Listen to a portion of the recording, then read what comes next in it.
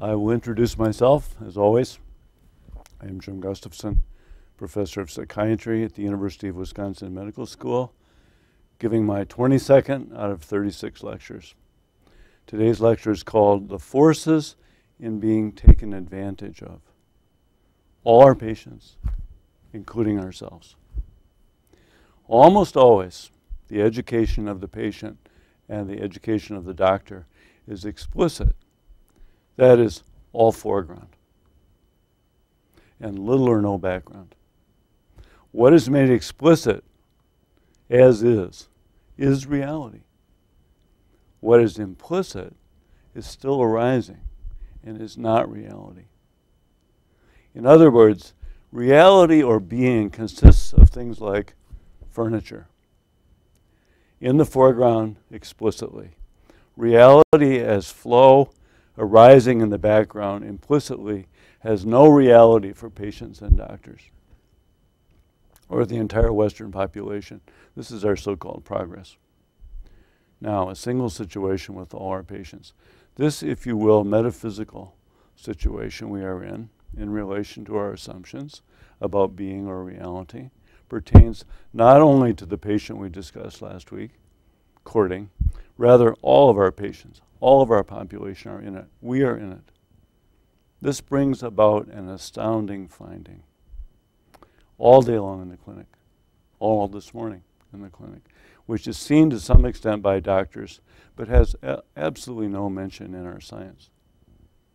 I put it squarely in the foreground for you, and I make it totally explicit. Namely, all of the patients are running straight into perverse situations in which they will be badly taken advantage of.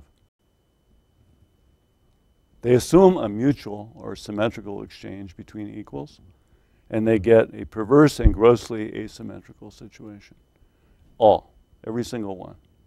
This is what makes them ill. Now for Gustafson's exclusion principle. The great problem I'm posing for this lecture is why do all the patients fail to read accurately when and where they are walking into highly perverse situations, to the advantage of the other party, to the detriment of themselves. If we do not understand the mechanism of this disorientation, we will be worse than useless in attempting to repair it.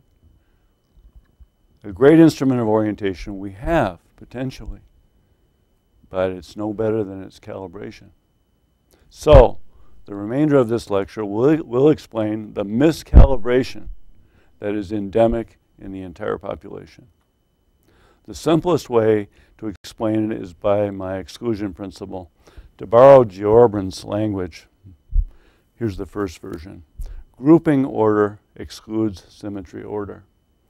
In other words, in Giorbran's language, which was addressed to cosmology, it fits exactly what's going on in our domain. If you see from the point of view of the group, you will lose the capacity to see from the point of view of yourself. This is exactly what Gilligan discovered in her series with 10 to 15-year-old girls on the way to becoming 15. As they increasingly got caught up in anxiety about their standing with the teen pack, they increasingly did not know their own opinions. Each year the number of "I don't know" replies doubled. Interesting. High school and college and professional training only makes it worse, which she didn't say, for boys equally. So you get a population from bus drivers to doctors who know the right answers to the examination. That is how they qualify, and that is how they keep a position in this mega machine we all work for. Of course, there are billions of us capable of reckoning the symmetry or mutuality of exchange that is called making love. We discussed that last week. 2 million years of evolution of this capacity is not going to go away altogether. In general, this results in the opposite exclusion. Symmetry order between equals excludes grouping order. A belief in symmetry or mutuality of exchange excludes seeing the asymmetrical or perverse exchanges that are at hand, as we discussed last week. So Ed, now we'll go to the diagram. Essentially, our entire problem of being taken advantage of lies in this diagram in the two opposite ways that it comes about. When you're on the right side, you cannot see the left side. When you're on the left side, you cannot see the right side. Now we'll come back to me now, and then we'll go back to the whiteboard, and I'll tell you what those words mean. But first, let me say a few things to introduce it. To use Jung's term, the mind or instrument of orientation, the conscious mind, tends to be one-sided. That is the diagnosis of what goes wrong in the calibration of the instrument. Tate called it isolated will, either scientific or romantic. Very few, he thought, are capable of seeing the whole situation, or in other words, the left and the right side simultaneously. What it takes is what Bateson called double description. The eye depends upon it precisely and physiologically. The left and right eyes see from slightly different angles, which allows depth perception. It is as if the population sees with one eye only, like that, or like that. So now let's go back to the whiteboard, and I'll make this very specific for you. So let's look at the right side is the so-called grouping order there, and in the grouping order, when people bunch things with the eye of the grouping order, for example, as in a psychiatric, every time I'm on call with the residents at night, this is what happens. You get an explicit program of questions for whatever the problem. You know, I know all the questions they're going to tell me they know the answer to about someone who's suicidal. So the explicit, it's what the group has agreed is the order of things to do, and it will follow that order. And the result will be that the implicit darkness that is the suicide will not be gotten. In other words, I have to say to the resident, what was in the mind of the patient when she decided to hang herself? Well, I don't know. It wasn't on the list, right? So it was, you know, I always say you did a perfect job except you missed the main thing.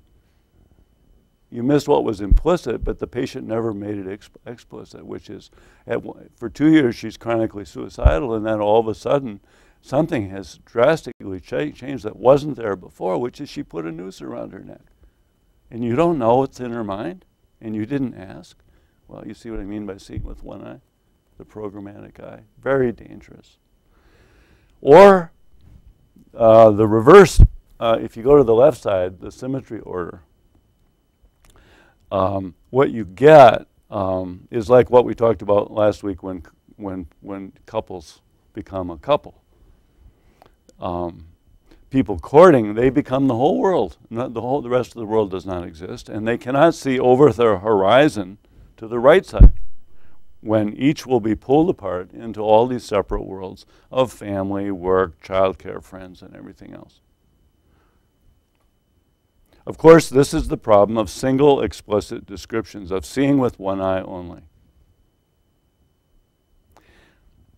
Now, there are people that are capable of seeing with two eyes, such as some of Gilligan's girls, could see both the left and right-hand side of the diagram. They could be ready for the harsh situations of being excluded on the right, and they could also be open to mutual and very, those sweet situations when girls can be kind to each other and treat each other with respect, right? And they knew which was which, so they knew the whole situation. Okay, let's come back from the whiteboard. All right, we're heading into the conclusion here. Now I want to say one remarkable thing which will set up the case that we're going to talk about. This is called the noble playing field of the Bronze Age. It is extremely interesting to me that the Bronze Age discovered the noble playing field. The rules make the game symmetrical between equals. Symmetrical means what's here is the same on both sides. The rules apply to the same. The play is to put the opponent into an asymmetrical situation, which is clumsy, while retaining a symmetrical position in oneself. That is, shots that throw him off balance accomplish its advantage, but you have to be careful not to be thrown off balance yourself. That's the game. The Bronze Age comes between the Ice Age, which is mostly symmetrical relationships, and the Modern Age, which is mostly cruel asymmetry of empire. If you ever want to watch, just watch a debate on television. It plays with the conditions that are emerging in sports, in the arts, and everything beautiful and yet daring. I see the playing field of psychotherapy in exactly this light, and here comes the case of the daughter's difficult talk with her mother. Several years of work with the resident and myself had brought this patient to the point of relying on herself, especially with the help of her excellent dream instrument. Like all of the children of the Garden Island, she had learned to go out the back door of a very abusive family situation to get the backing she needs for herself. In other words, she was in the right compartment of asymmetry in her own family with a mother who forgot her. And so she went out the back door and got into relationships of symmetry. What had been especially terrible for her after her father died when she was 11 was that her mother could never acknowledge her daughter's vulnerability in a daycare situation with a neighbor in which she was sexually abused. Indeed, the mother kept sending her back into it. In other words, the mother was in the right-hand compartment and didn't see her daughter. Yet our patient did not want to give up on relating to her daughter now that she's grown up. She wanted to talk to her again to get her to acknowledge what had happened. Yet she hesitated. Why? Because she feared she might get the acknowledgement from her mother. She got it once. Her mother at once admitted that something had been seriously missed. But then she feared her mother would resume business as usual about denying it from then on. And so the pain would be set up again, you see. So I said to her, I think you're right to hesitate. Because one new loop of acknowledgement is altogether likely to disappear in 100 old loops of denial. You would need to be prepared to say a second time to your mother, I need you to acknowledge it again and not deny it. And so forth. She thought she'd think about it. Now, here we have again the exclusion principle at work. The mother had suddenly become a single parent with the death of her husband, who needed to work and to take care of the children all by herself. She regrouped, so to speak, by a cheerful position of or attitude of denial of difficulty. What was lost by this attitude was its opposite of being present to the daughter's being harmed. What the daughter needs in this asymmetrical situation is a very symmetrical attitude such as, now she admits it, now she denies it. There is a certain play to that attitude, which is ready to take her mother either way. Thank you.